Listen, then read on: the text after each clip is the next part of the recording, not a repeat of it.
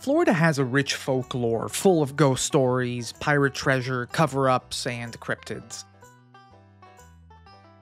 We've got a few that have become pretty well known, the swamp ape down south, the ghosts of the Biltmore Hotel in Miami, Walt Disney's body in cryogenic storage under the Magic Kingdom, but one strange legend that nobody really talks about anymore is that of Florida's lost swamp volcano. Like most of these stories, there's a lot of contradicting information and conflicting accounts, but generally it goes something along these lines. There was once a time, not too long ago, that a mysterious pillar of smoke billowed out endlessly from the Wakulla Swamp, near the state capital of Tallahassee. You could have climbed up to the dome of the Capitol building and seen it coming out of the dense jungle dozens of miles away. It came from south-southeast from the city, near the mouths of the St. Marks and Wakulla rivers. The local Native Americans used the column as a navigational aid for centuries, and Spanish conquistador Hernando de Soto is also said to have sighted the smoke when he first explored the area. At night, you could see a faint glow lighting up the smoke from beneath. Nobody seemed to agree as to whether it was a column of mist or a pillar of smoke, and the residents had a variety of explanations for the phenomenon. The more religious folks talked about it being created by the devil to lure victims into the dangerous swamp. Others thought it was the smoke from a bonfire in a secret camp. Sometimes it was a camp of runaway slaves, other times it was pirates or bootleggers, and during the Civil War it was said to be Confederate deserters. Some thought it was the mist coming up off a hot spring, but most commonly it was said to be the product of an undiscovered volcano, just waiting to go off.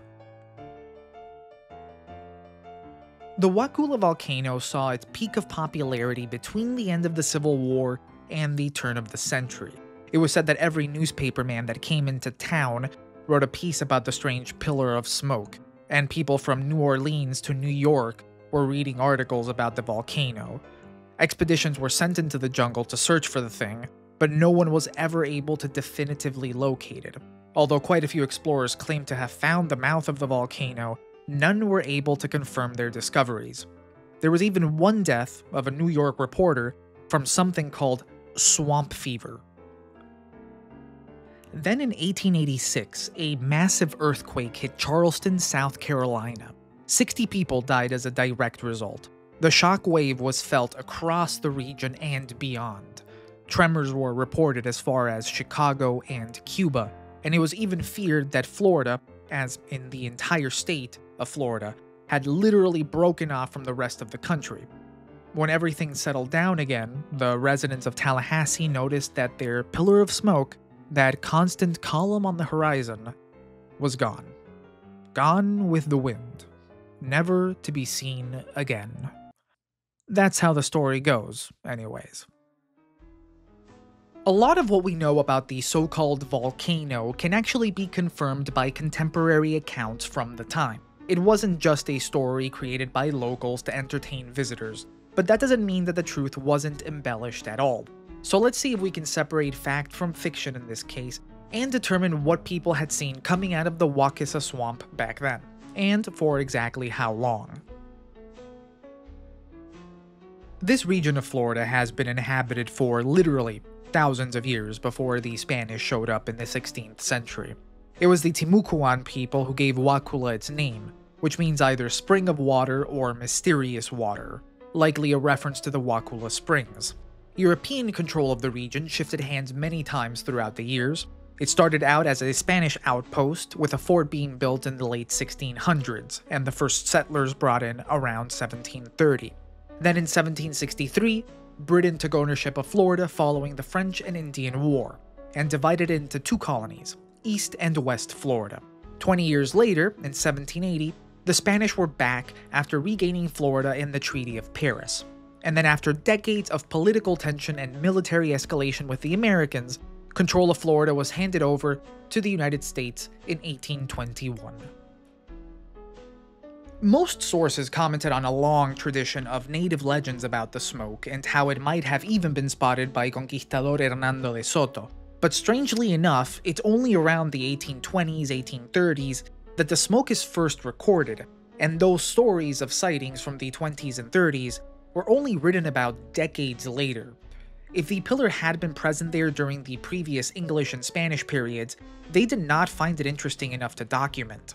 I was unable to find anything about the smoke or a volcano from native sources either, and the sources referencing native legends never quote them directly. It seems most likely that the smoke was a phenomenon exclusive to the 19th century, although the dates here are very fuzzy. We will see that this is also the conclusion that State Librarian W.T. Cash later proposed in the 1930s.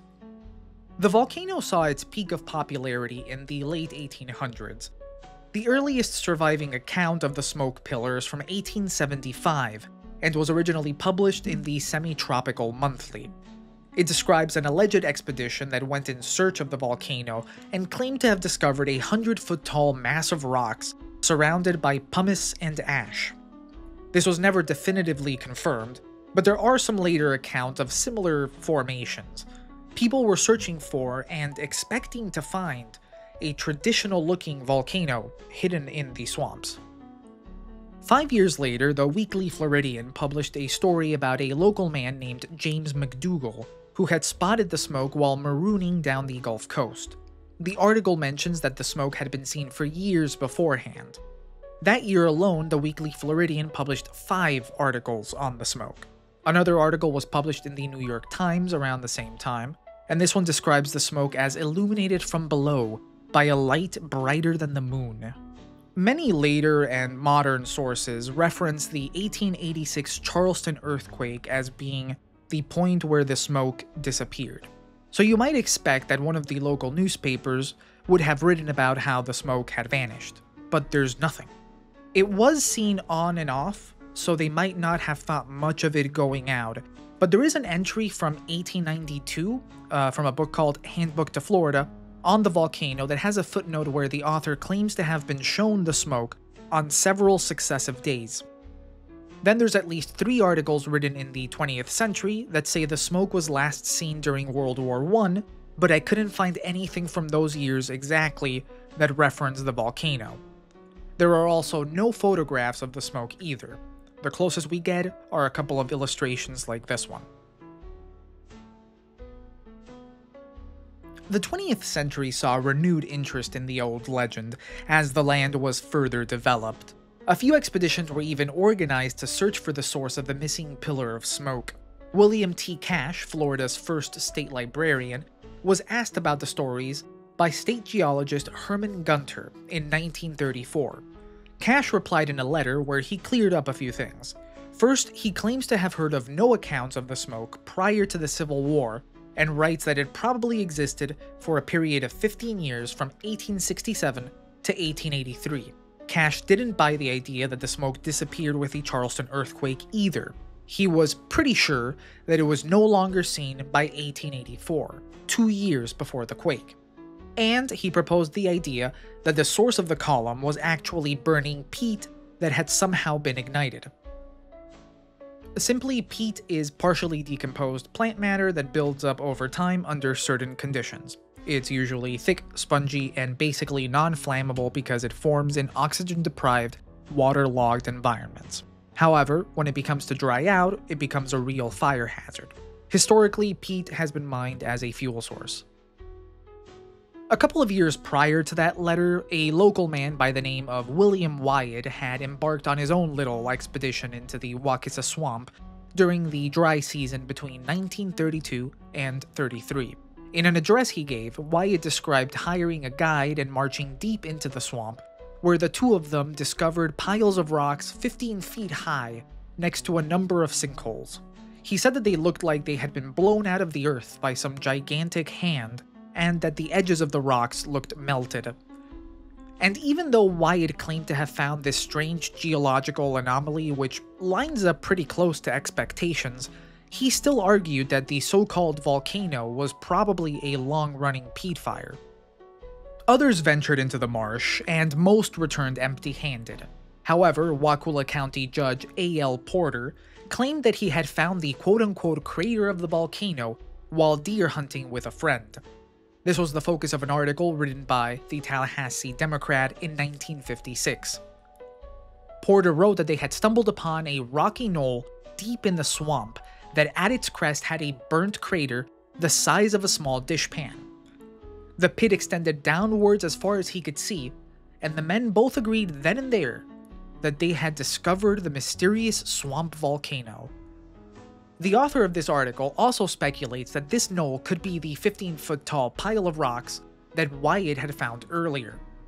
Yet despite his discovery, Porter, much like Wyatt, concluded that the phenomenon was not the product of volcanic activity. However, he didn't agree with the peat theory, and thought that the smoke was rather natural gas that had snaked its way up to the surface and been ignited by lightning or a forest fire. So what was behind all this? The smoke or vapor or mist or gas was never seen again. Whether it disappeared in 1884 or 1886 after the Charleston earthquake or in the 1890s or during World War I is something that'll likely never be known for sure. We can be pretty certain that it didn't exist before the 1820s. What we also know is that for all intents and purposes, this was a real natural phenomenon. Both locals and visitors wrote about seeing the smoke themselves, and it seems like a rather boring thing to make up as folklore. It's definitely no Jersey Devil or Mothman. So realistically, what could it have been? There's no way it was an actual volcano, right? As you might have figured, the answer is a very definitive no. The geology of Florida cannot produce a volcano, especially not the Big Bend region of the state. Volcanoes usually form along tectonic plate boundaries, and Wakulla is far from any. In March of 1882, the unnamed author of this piece from On the Gulf Coast proposed a theory independent of any volcanism. He claimed to have also gone out in search of the smoke's origin and come to the conclusion that it was simply all the mist and fog gathering together above the center of the swamp and rising away together in a column. This is an interesting idea, but it's not supported by the rest of the evidence, and the pillar eventually disappeared at some point, so if this was something that naturally happened in the swamp, you would imagine that it would still be there. Okay, so what about A.L. Porter's theory that it could have been burning natural gas leaking up from somewhere deep in the rock? Well, the problem with that idea is that Florida has no natural gas, except at the far end of the state near the border with Alabama.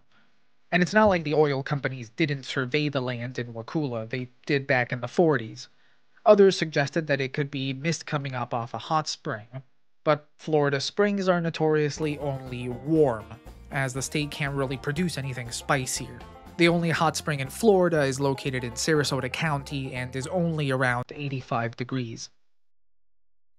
So if it wasn't any of those things, then we end up with the burning peat theory that William Wyatt and W.T. Cash proposed. Florida is covered in peat. It can be found basically in any part of the state. Once ignited, peat can burn for weeks, months, and yes, even years, and it smolders. Peat fires are the most common type worldwide and are notoriously difficult to extinguish. Once fire gets into underground peat, it's protected from winds and rain. On rare occasions, even a hurricane isn't enough to put out a peat fire. The 2011 Great Dismal Swamp Fire survived Hurricane Irene and lasted 4 months. However, with any fire, enough water will put it out. And the late 1880s, the time that most people claim the smoke disappeared, saw a lot of storms hit the area. Two Category 2 hurricanes hit St. Mark's in June of 1886, just weeks before the Charleston earthquake in August. Another two hit the next year in July and October, and that brought lots of rain with them. A tropical storm in 1889 that hit Pensacola, and at least 8 documented storms hit the Panhandle through the 1890s. This isn't a huge point. Anyways, the fire could have extinguished itself on its own like many peat fires do. The very nature of these fires causes them to form empty pits that eventually get flooded and create lakes. So after all this, what do we have? We can conclude fairly confidently that what's come to be known as the Wakulla volcano as a phenomenon did not exist before the 19th century. The earliest confirmed sightings of the smoke only go back as far as the 1860s, and state librarian W.T. Cash believed that it only existed for about 15 years between 1867 and 1883. Many expeditions were organized to try to discover the source of the smoke throughout the years, and while many came back with stories of massive rock piles and bottomless craters, none were able to confirm their findings. All sorts of theories were concocted to try to explain the column, from it being the smoke from a camp of bootleggers or deserters, to the steam coming from a hot spring, to the work of the Dark Lord himself trying to lure the curious to their deaths. The most consistent with the geology and environment of the region is that the so-called volcano was simply a long-lasting underground peat fire. And I guess that is a very human thing to do, right? People didn't have an easy answer to something rather inconsequential, and they came up with any and all possible stories to explain it away. I also think that it's kind of neat to know that since the Wakulla volcano was probably a peat fire, then that means that it could re-emerge at any moment. And I wonder what kind of stories I'll come up with when that happens. Thank you for watching, and until next time, stay mysterious.